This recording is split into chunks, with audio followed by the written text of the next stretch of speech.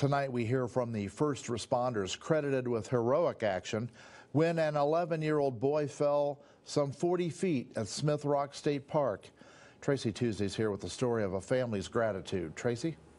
That's right, Lee. 6 days ago, Cohen Shawman fell while climbing with his grandfather. Off-duty first responders who happened to be at Smith Rock began treating Cohen within minutes. Today, we reached out to the family and let them know we had located an Oregon State police officer and paramedic who were part of that effort. Cohen's dad sent a message which said, in part, "The responders are the only reason I'm able to hear my son's voice, see his smile, and hold his hand." Cohen wanted to say thank you for saving my life.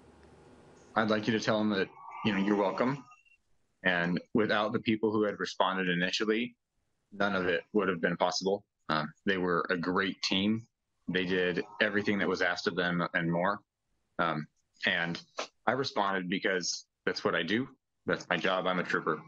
And they responded because they can help. And I love to help as well. No, that's really cool. Promise, awesome. That's about the best outcome you can have after an experience like that. And to his whole family, we're glad that we were there. So thank you. Cohen's family hopes to one day meet the first responders in person. He's being treated at Randall Children's Hospital in Portland. Cohen has several injuries but is expected to recover. Today, a fundraiser for medical expenses surpassed $50,000. Tracy Tuesday, News Channel 21.